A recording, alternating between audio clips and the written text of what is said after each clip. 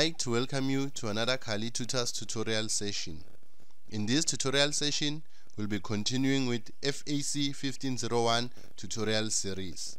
The main objective of this lesson is to give you a broad overview of the module. So this is what we are going to look at. We'll first look at the assignments, then look at the release dates for the assignments and the deadlines for the assignments. Then we'll discuss self-assessments which are necessary to open your assessments. Okay, so that is basically all that we are interested in this tutorial session. So the first thing that you need to take note of is that you have 9 assignments. Okay, these 9 assignments are initially locked.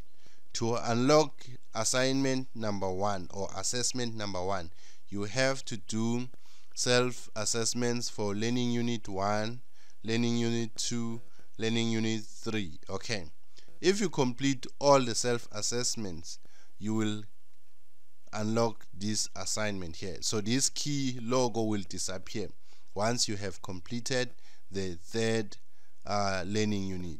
As you can see, I've already completed learning unit 1, learning unit 2, and learning unit 3 is incomplete. Okay, so what I am supposed to do now is to actually attempt quiz number 2 and get a pass for this one. Okay, if I fail to get a pass, I won't be able to access this one here. Okay, so let us look at this one. I've initially submitted the quiz without attempting it. Okay, at the moment I have 0/19. If I try to go forward, for example, to this one, the next activity that it will give me is the general learning unit discussion.